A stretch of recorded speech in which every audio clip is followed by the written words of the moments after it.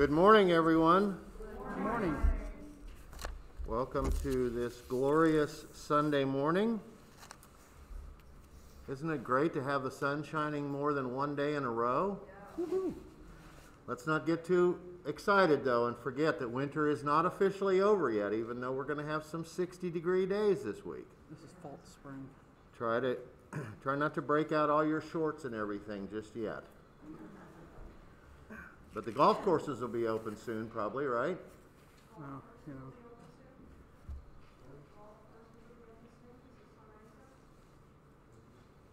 The diehards are going to get out there as soon as they can, right, Alvina and Harry?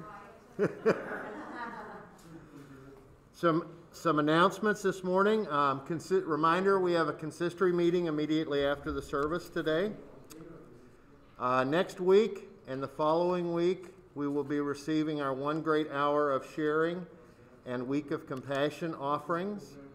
You should have gotten something about that in the tidings, and then you'll be getting some more information next Sunday and the following Sunday in our worship services about that.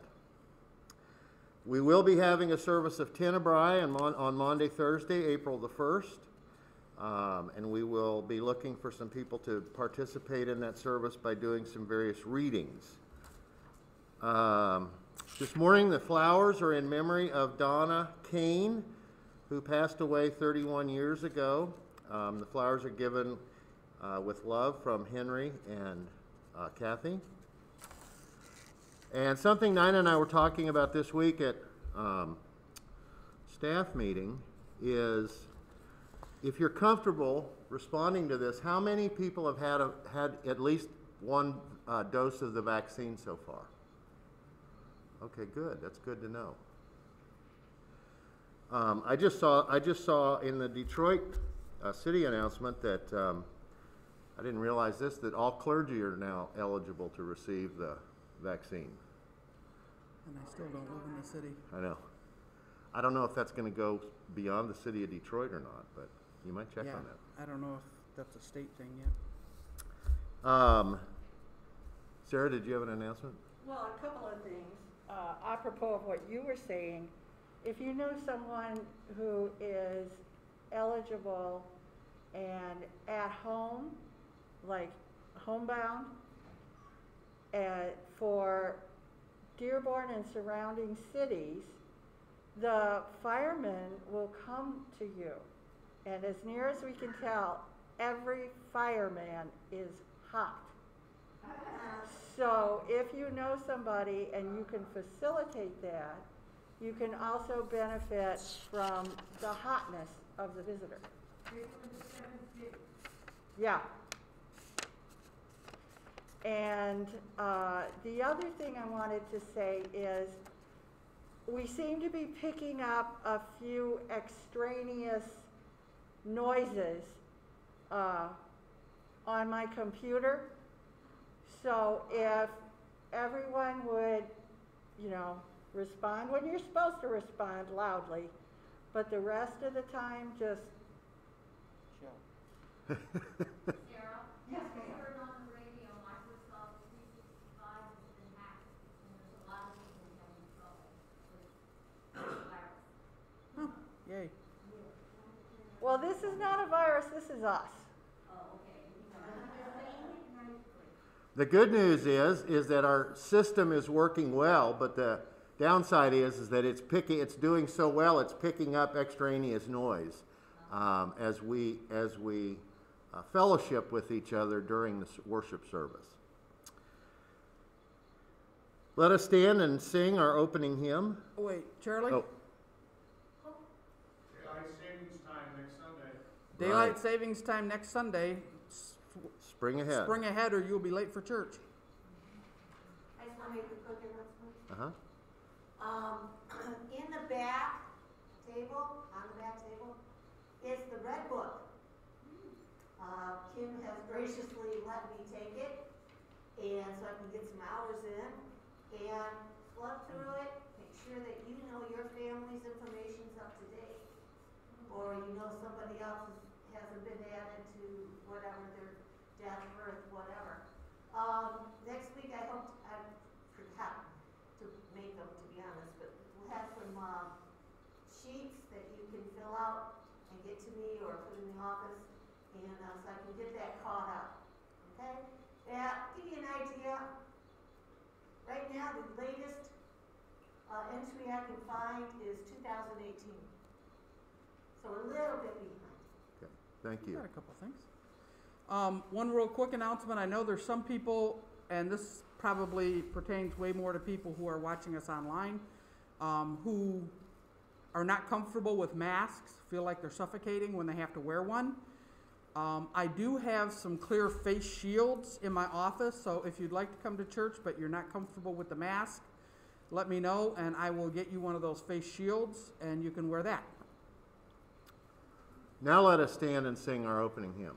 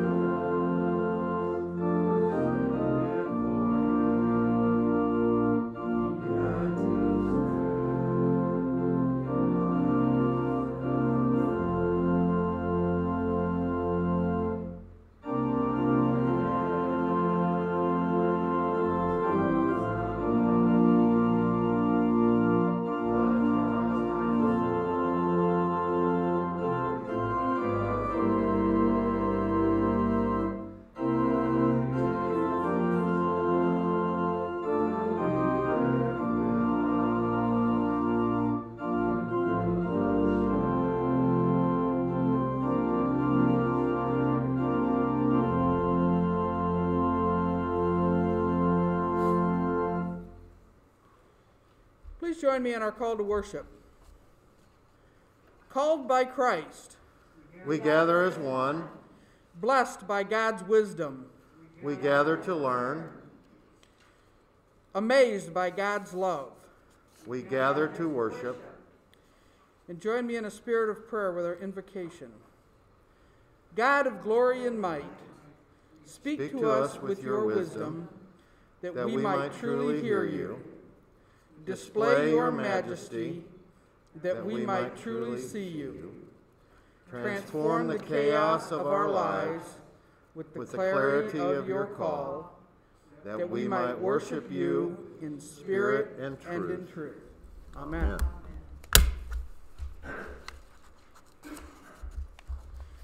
Our first reading is from the book of Exodus, chapter 20, verses 1 through 17. Then God spoke all these words, I am the Lord your God, who brought you out of the land of Egypt, out of the house of slavery. You shall have no other gods before me. You shall not make for yourself an idol, whether in the form of anything that is in heaven above, or that is on the earth beneath, or that is in the water under the earth.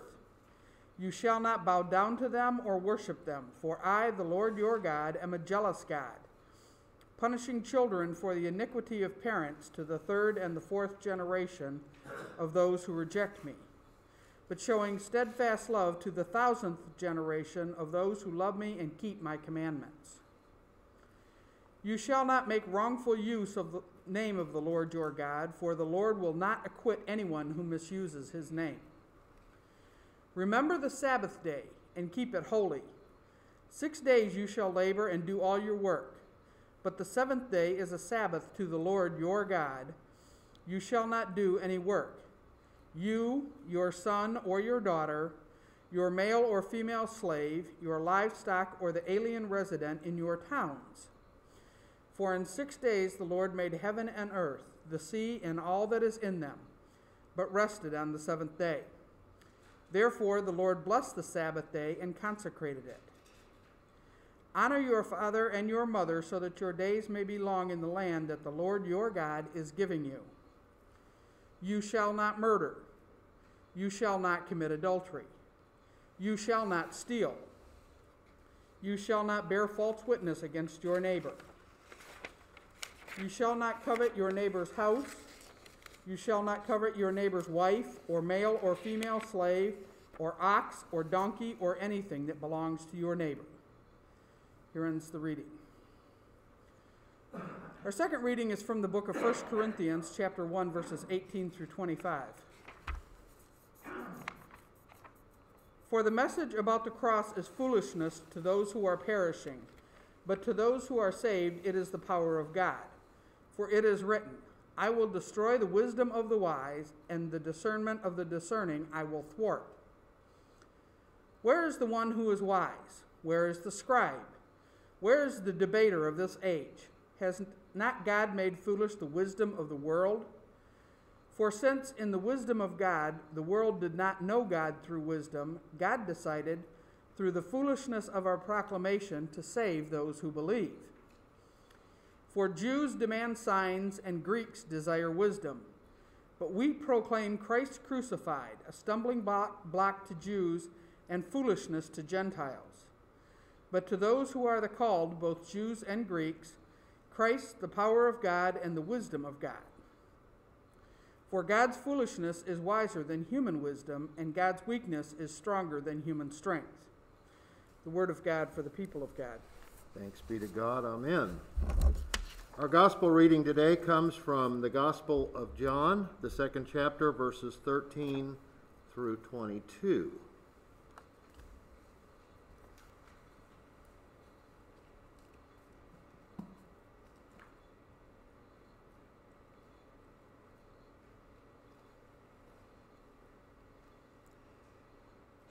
The Passover of the Jews was near, and Jesus went up to Jerusalem. In the temple he found people selling cattle, sheep, and doves, and the money changers seated at their tables. Making a whip of cords, he drove all of them out of the temple, both the sheep and the cattle. He also poured out the coins of the money changers and overturned their tables. He told those who were selling the doves, "Take these things out of here. Stop making my Father's house a marketplace." His disciples remembered that it was written, "Zeal for your house will consume me." The Jews then said to him, "What sign can you show us for doing this?" Jesus answered them, "Destroy this temple, and in 3 days I will raise it up." The Jews then said, "This temple has been under construction for 46 years, and will you raise it up in 3 days?" But he was speaking of the temple of his body. After he was raised from the dead, his disciples remembered that he had said this, and they believed the scripture and the word that Jesus had spoken. The gospel of the Lord.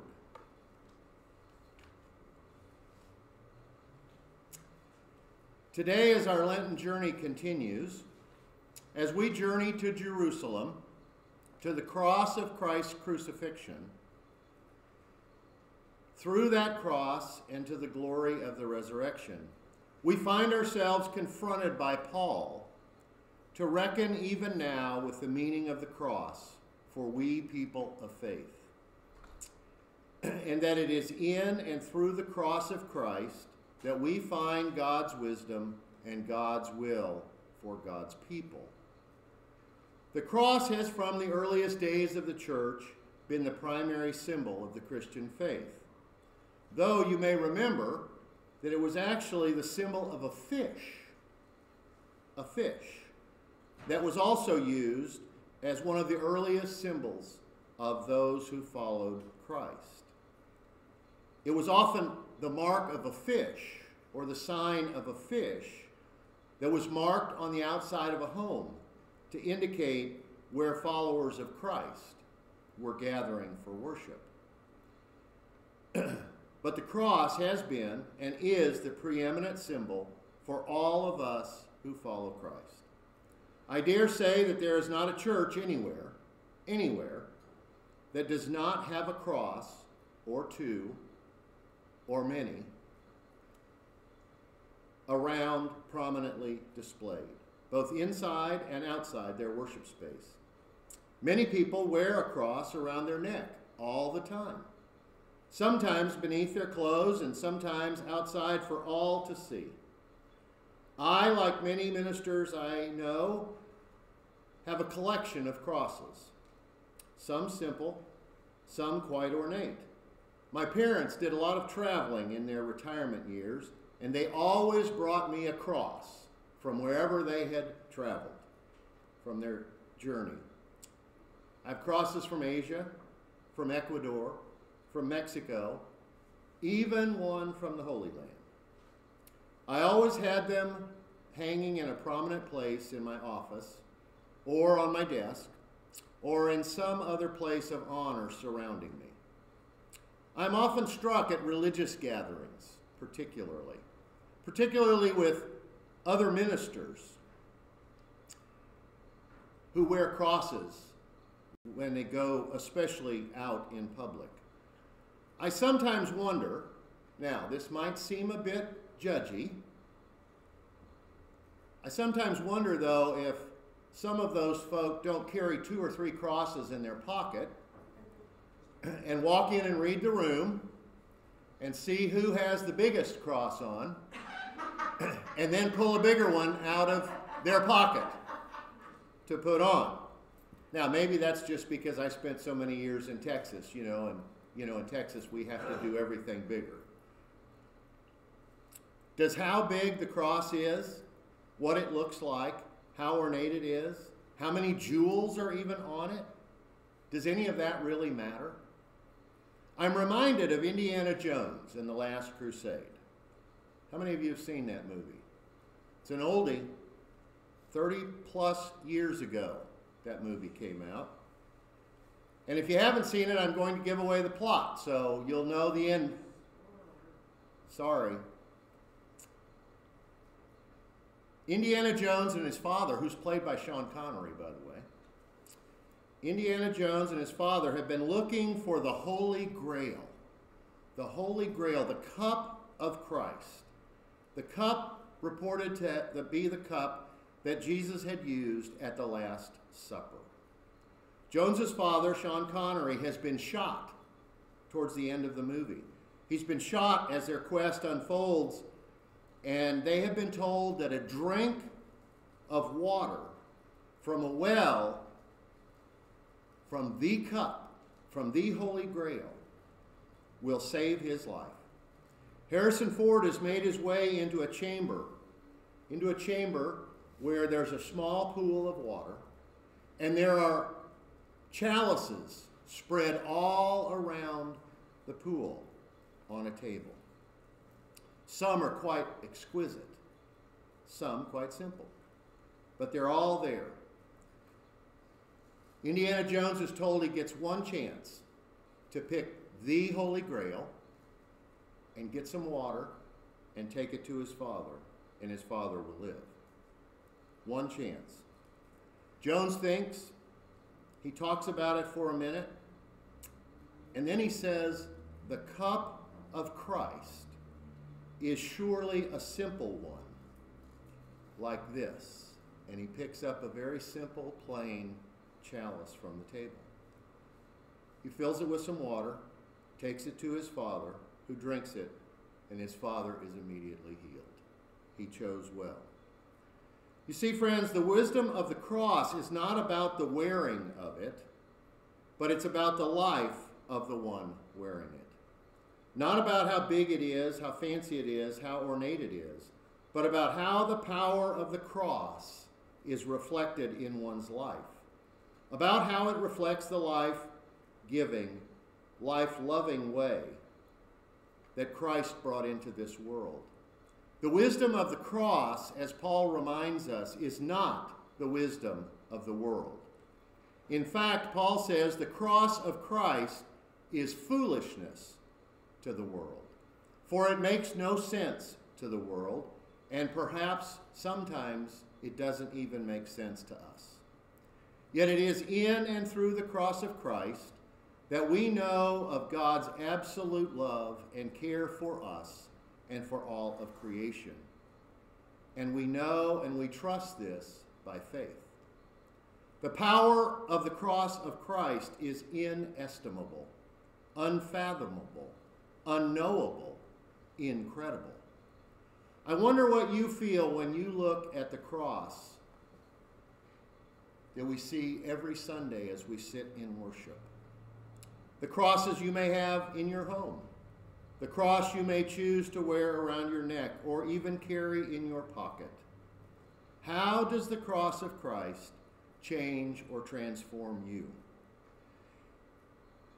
If we look at it long enough, take it seriously long enough, pray about it, walk with it, and carry it long enough, then we will know that the wisdom of the cross does indeed change lives and changes the world. I share with you a story from Nathaniel Hawthorne. Nestled at the foot of a lofty mountain range in the northeastern part of the United States lay a beautiful, fertile valley. The people of the valley either lived in log farmhouses at the edge of the massive black forest or in the villages sprinkled along the clear stream that tumbled down from the mountains. To the west, in full view of the entire valley, a giant face was etched in the side of an enormous rock. It was as if a titan had sculpted his own likeness on the precipice. There was the broad arch of the forehead, 100 feet in height, the nose with a long bridge, and the vast lips, which if they could have spoken would have thundered from one end of the valley to the other. Many believe that the serenity and fertility of the valley was in large part due to the great stone face that continually beamed across the land.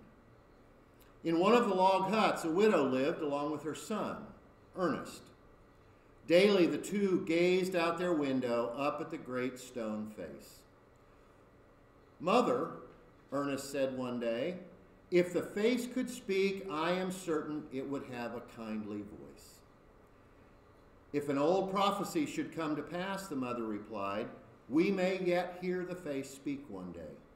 The mother then told her son of a legend passed down from the Indians who lived there, murmured by the mountain streams and whispered by the wind, that one day a child would be born in the valley who would grow to be a great and wise man bearing the exact likeness of the great stone face.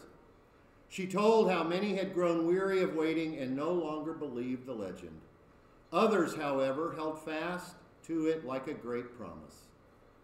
Ernest never forgot the story his mother told him that day. Seldom did a day pass when he did not go outside and look up at the face and think about the person who would come one day to the valley. Often at the end of a workday, he would gaze at the face for hours at a time. It gave him a sense of comfort and strength, for he saw honesty, love, and justice in the face, virtues he longed to experience. One day, Ernest heard a rumor that a man who had been born in the valley and who had made a great fortune was returning to spend his last years there in the place of his birth. It was said that the man bore a striking resemblance to the great stone face. His name was Gathergold. Now, I am not certain that this was his real name. Perhaps it was given to him because of his talent of amassing great wealth as a merchant and shipbuilder. What is certain is that his fame had spread around the entire world. Preparations for the arrival of Gathergold began to flourish. A famous architect came to help build a massive mansion made of white marble on the land where Gathergold's parents had once lived and farmed. Everything was custom designed. The finest craftsmen were hired, something that was unheard of in that tiny valley. Finally, Gathergold himself arrived in a carriage drawn by 4 beautiful horses. A large crowd gathered for the occasion of his arrival. As the carriage came into view, a great murmur went up. Look, here he comes. He is the exact image of the great stone face. The prophecy has come true. As the crowd cheered, Ernest looked on in disbelief. Gathergold looked nothing like the figure he watched every evening of the great stone face.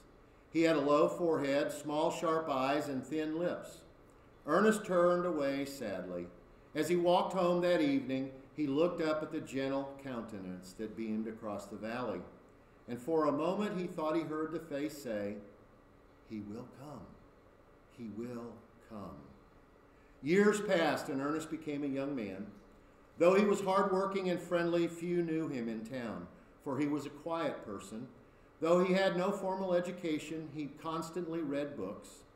If you asked him, however, he would have told you that his favorite teacher was the great stone face. It was at this time that the hopes of the people of the valley were raised up once again. Another native son, known as Old Blood and Thunder, was returning to the valley to make it his home again. Those who knew the general were ready to testify that he had an uncanny resemblance to the great stone face. Plans were made for a great parade to welcome the military hero. Ernest and most of the people of the valley took the day off to watch the parade and cheer for their favored son. Reverend Battleblast began the festivities with a prayer. Our Father, we give you humble thanks for the great blessings you have so graciously bestowed on this valley. We ask a special blessing on this great man of peace, in whose honor we are gathered. As the general stepped forward, Ernest was blocked by the swirling crowd. Not being the least bit pushy, he waited until the crowd had parted before he moved forward to view the great man. Ernest was amazed. Old Blood and Thunder looked nothing like the great stone face. Despite the voices in the crowd that declared, "He is the image of the face," the prophecy has been fulfilled. As the general spoke, Ernest was even more convinced that the hopes of the people were ill-placed. This is no man of peace like the great stone face, Ernest thought. Ernest failed to identify the gentle wisdom and tender sympathy that he had come to associate with his stone teacher in Old Blood and Thunder. This is not the man of prophecy, Ernest sighed as he walked home. The years sped by swiftly and tranquilly. Ernest was now a man in his middle years. He had gained a reputation among the people of the valley as a simple-hearted man of great wisdom. Seldom did a day pass when neighbors did not come to him for advice. People began to recognize in him something more than an ordinary man. By this time, people had become disillusioned with old Blood and Thunder, and now awaited another who would fulfill the prophecy. Soon their hopes were placed on a noted politician who had been born in the valley, a man known as Old Stony Phiz. I need not tell you much about him except to say that it was clear in the beginning to Ernest that this was not the one who had the moral character of the Great Stone Face. The years moved on and Ernest grew old. His hair was as white as snow, and wrinkles crossed his forehead and furrowed his cheeks. Time had also engraved deep wisdom in him. Many came from beyond the valley to talk and to listen to him. People said, "His knowledge does not come from books. He has talked with angels." To each of his visitors, Ernest shared his hope that during his lifetime the Great Stone Face would again appear as the prophecy said. One day a great poet came to visit. He was a celebrated man who had heard of the wisdom of this gentle man of the valley. The poet was one whose words sparkled with the divine, whose words were acclaimed throughout the land. Ernest had in fact read his poems, and they had stirred his soul. The day the poet arrived, Ernest was reading of one of the writer's books. "Good evening, sir. Can you give a traveler a night's lodging?" asked the poet. "Gladly," answered Ernest, who then added, "I don't think I have ever seen the Great Stone Face look so hospitably at a stranger." The two men were quickly engaged in conversation and were equally impressed with each other. Finally, Ernest said, "Who are you, my gifted friend?" Placing his finger on the volume Ernest had been reading, he replied, "I am the author of these poems." Quickly, Ernest searched the face of the poet before gazing sadly at the Great Stone Face. "Why are you so downcast, my wise friend?" asked the poet. "All my life I have waited for the fulfillment of a prophecy, and when I read your poems, I hoped that it might be fulfilled in you. You are now disappointed, as you were with Gathergold, Old Blood and Thunder, and Old Stony Phiz. Yes, Ernest, you must add my name to your illustrious three, for I am not worthy of that great name." "Why not? Your words have a divine ring," Ernest pleaded. "Perhaps," replied the poet, "perhaps there is a far-off echo of a divine song in my writing. But my life has not been so sweet. I have lived in a manner of which I am not proud." His voice trailed off. The poet and Ernest sat together in long silence for a long time. After the hour of sunset, as was his custom in those later years, Ernest went to talk with a group of people in a small, pleasant nook in the mountains. Ernest normally stood on a small elevation, while the others sat or reclined on the grass. Off in the distance, the Great Stone Face watched. Ernest began to speak, telling people what was on his mind and heart. His words and power, for they were based on experience and harmonized with the life he had always lived. "Never," thought the poet, his eyes glistening with tears, "have I witnessed a man as powerful as this." As he listened, the poet looked off in the distance at the Great Stone Face. Suddenly he threw his arms in the air. "Behold, behold, the Great Stone Face! He has come!" the poet shouted. Ernest whirled and saw that the poet was looking at him. The poet said, "Ernest is himself the likeness of the Great Stone Face." All the people looked first at Ernest and then at the mountain and saw that what the poet said was true. The Great Stone Face was in fact in their midst, a man of integrity and love. And so it came to pass, a man born in the valley had grown to be a great and wise man, bearing the exact likeness of the Great Stone Face. he was a man of peace and justice and love. The prophecy had been fulfilled. So it is with the power of the cross of Christ, my friends, that others may see and know the Christ through you and me, and through all who call upon his name. Take up the cross, for there you will find the very wisdom of God, the wisdom of God's will for you and for all of us as God's people and for all the world. Gaze upon the cross. Let it be in you. Let it speak to you. May your journey that continues through Lent be blessed. May you stay safe, strong, and of good courage in the living and the facing of these and all of our days. Go with God. Amen.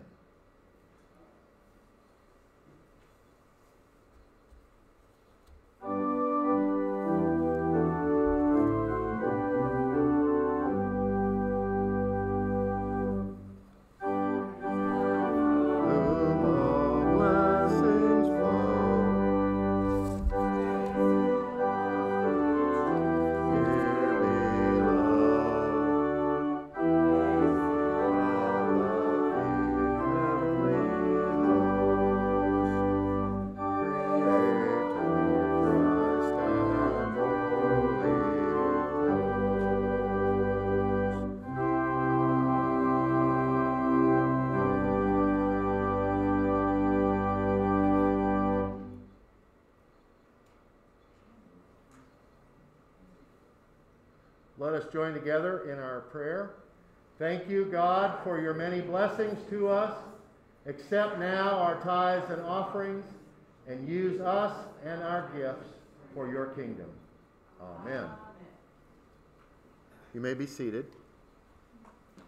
Does anybody else have a prayer request?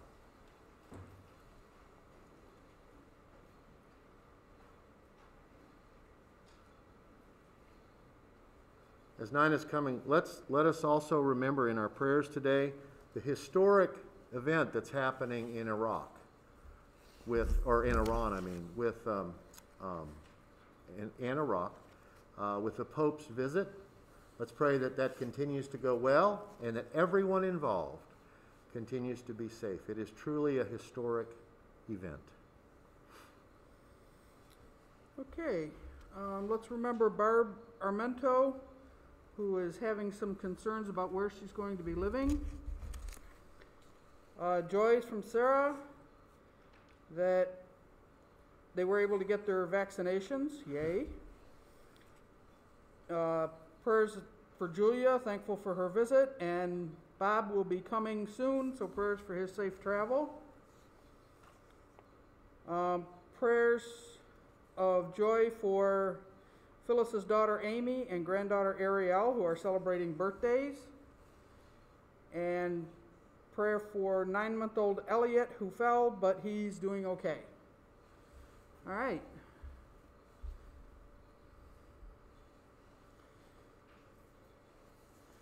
Please join me in a spirit of prayer.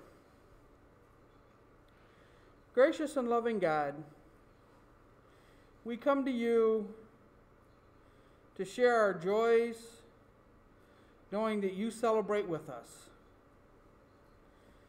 As we mark the passage of time and celebrate for one more birthday, we are grateful.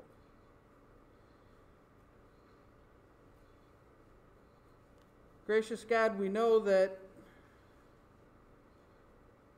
many are the concerns we have in our day-to-day life. Where we will live, how we will meet our bills, perhaps how we will make sure we have enough to eat. And we pray for all those who face these challenges each and every day.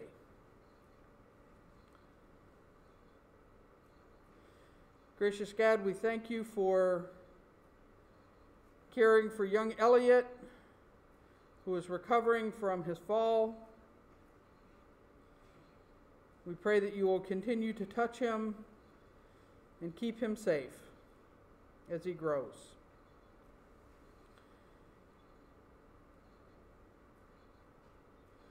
Loving God, for those who will be on the road and traveling, we ask that you keep them safe, bring them to their destination, give them the energy required to make the journey. We ask these things in the name of your beloved child. And Lord, as we continue on our Lenten journey, we ask for strength and wisdom.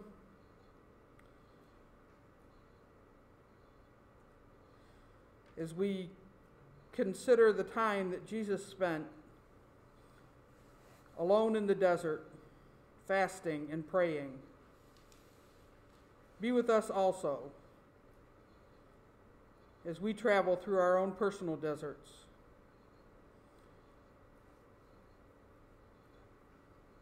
As we journey on our way, be with us and guide us.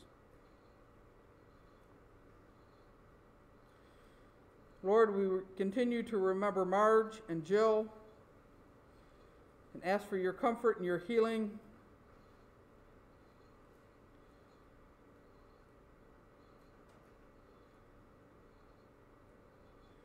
For those who are grieving, we ask, Lord, for your loving arms to wrap around them.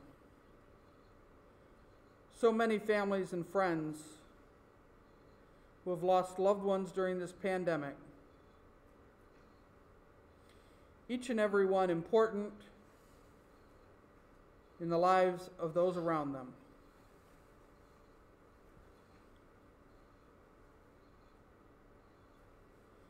Lord, remind them that they are not alone, that they have not been abandoned, that the love from their people goes with them wherever they are. And now, gracious God, hear these, the silent prayers of your people, prayers to which we cannot give words, but which live in our hearts.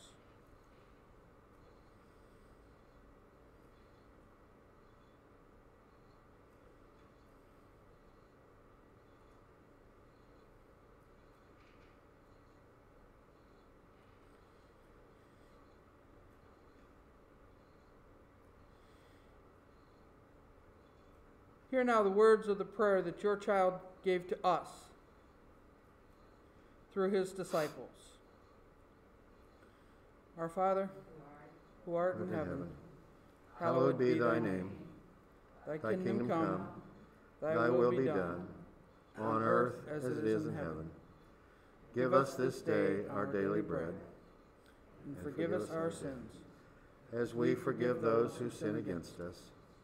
And lead us not into temptation, but deliver us from evil.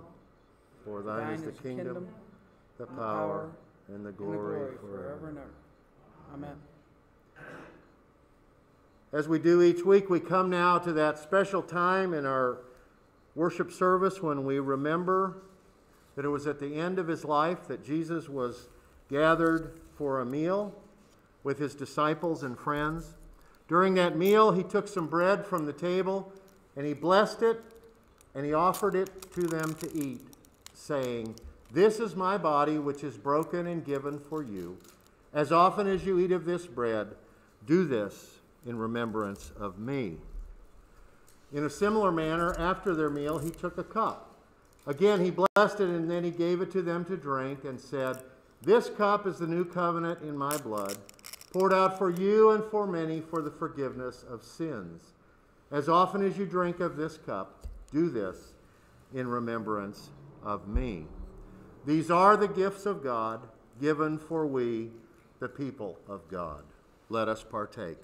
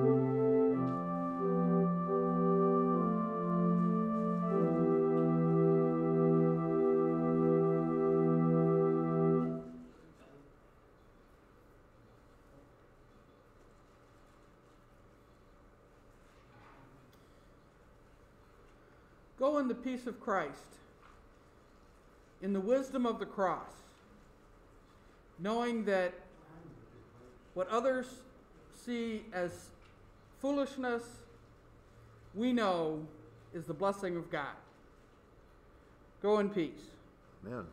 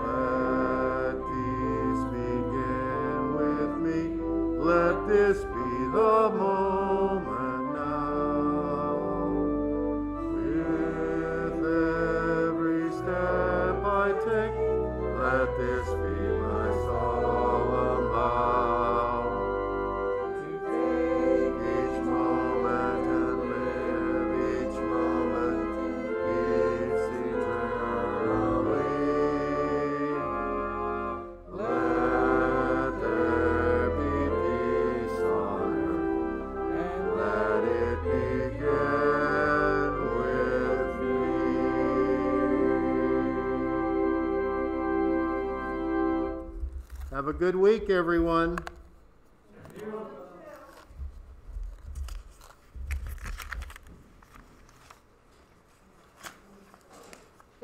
just can't keep those candles lit up there, can we?